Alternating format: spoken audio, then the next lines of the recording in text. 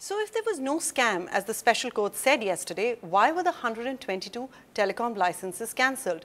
Well, speaking exclusively to NDTV, the judge who cancelled the licenses says the issues before the CBI court and the Supreme Court were entirely different, and that it was for the CBI court to decide on conspiracy and corruption charges.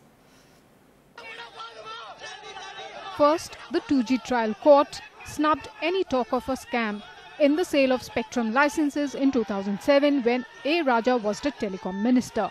The spectrum value. The ruling BJP countered the acquittals, pointing to the Supreme Court's cancellation of all the 122 licenses in 2012.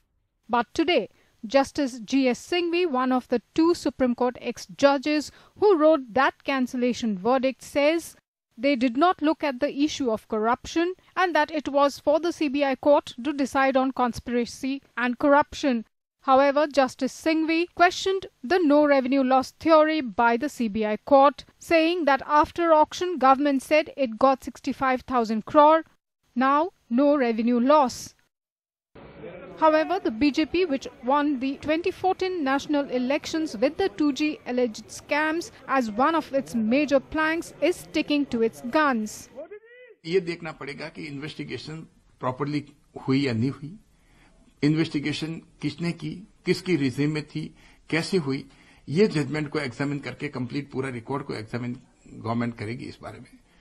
और इससे ये नहीं माना जाना चाहिए कि कोई illegality नहीं थी. वो तो सुप्रीम कोर्ट की वर्डिक्ट आ चुकी है. सुप्रीम कोर्ट ने ये मान लिया कि ये fraud हैं, गलत हैं. But A. Raja has told NDTV he defends his decision to sell at a fixed rate rather than auction spectrum, something the Supreme Court struck down. No holistic approach was done by the institutions. Parliament says don't action spectrum. Statutory body says don't action spectrum. Suddenly CAG says action the spectrum. Zeros added with 176 by the CAG triggered a lot in the mind of the people. So they did not believe. But day one as a minister, since I took all decisions with due consultation democratically in the ministry, I know the papers, I know the details. So I was confident from day one.